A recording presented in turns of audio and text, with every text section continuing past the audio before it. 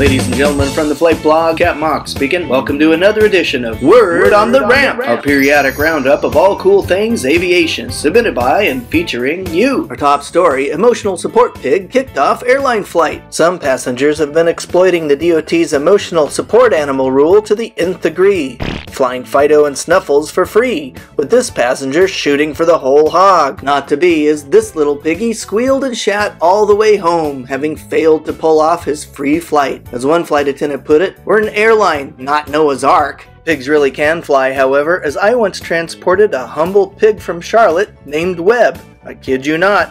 But my Noah's Ark record remains the 3 bear cubs I flew up in Alaska, which inspired the tale of the Orphan 3 in my novel The Last Bush Pilots. Budding pilots, don't miss this great article about the evolution of CRM, or Crew Resource Management, by Jean-Denis Marcellin at nycaviation.com. Jean-Denis is the author of The Pilot Factor and runs the excellent Facebook page People of the Sky. A special mabuhay to Bea E, who recently soloed in Manila. And a special Cat Mock shout out this week to blog buddy Mark R of the UK, who not only sent our friend Morgan a fantastic early Christmas present from him and his daughter, but also made a sizable donation to Pilots for Kids.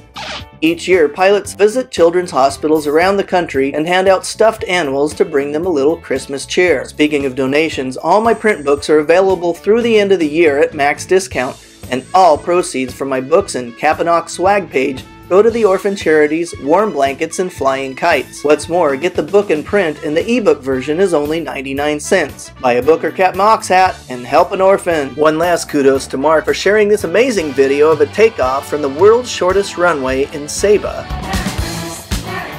I used to fly this very same type of plane at de Havilland Twin Otter for the US Virgin Islands Seaplane Shuttle, so the video is particularly special for me.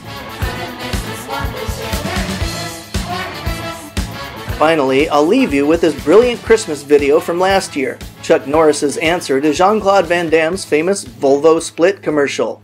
Some says that ever again that season comes, when our Saviour's birth is celebrated.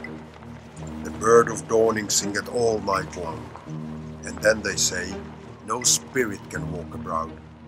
The nights are wholesome, and no planets strike, no fairy takes, no witch had power to charm. So hello, and so gracious is the time, so I brought you that.